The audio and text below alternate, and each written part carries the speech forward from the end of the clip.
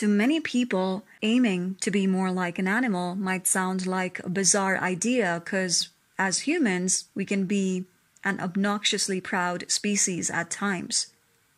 We often think that we are the supreme beings who are chosen to assert our dominion over nature instead of perceiving nature as the superior field which has clearly asserted its impression on every fiber of our being.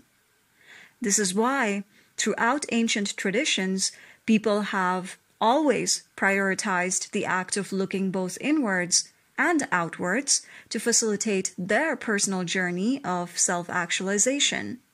Every being in the animal kingdom expresses some qualities that can be characterized as a shadow trait, while simultaneously expressing other qualities that are the purest epitome of a virtue or a spiritual ideal that we as humans are really far from embodying. Just like the archetype worshipping culture of Hinduism, Mahayana Buddhism, and Tantra, where we look up to a god or a goddess with the aim of training our subconscious mind to gradually align with the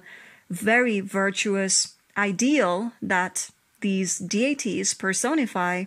working with animal totem helps train our mind to align with our own dormant genetic potential by taking inspiration from the spiritual beingness of an animal. The symbology of a butterfly can inspire us to persevere during the painful moments of our own spiritual transformative process, while a hummingbird can inspire us to reach straight for the nectar or the quintessence behind all of our life experiences instead of ruminating on the unnecessary details that are better off being discarded. Dolphins can symbolize the deepest of friendship, playfulness, joy, group synergy, and a childlike zest for life, which is an experience that most of us could really benefit from as a collective, while an owl can inspire us to maintain clarity of vision during times of darkness, confusion, or obscurity. Ants and bees can teach humans how to develop a collaborative spirit, while an eagle can be perceived as the absolute personification of boundlessness.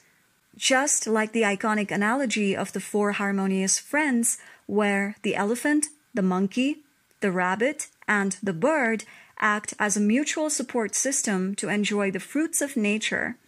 the spiritual fruits of higher consciousness can only be attained once our body, mind, heart, and spirit functions as a singular unit, or in a state of Tao. So why do we look down upon animals when in reality they are the ones who are the living, breathing personification of some of the highest spiritual ideals that most of us are actually very weak or completely bereft at?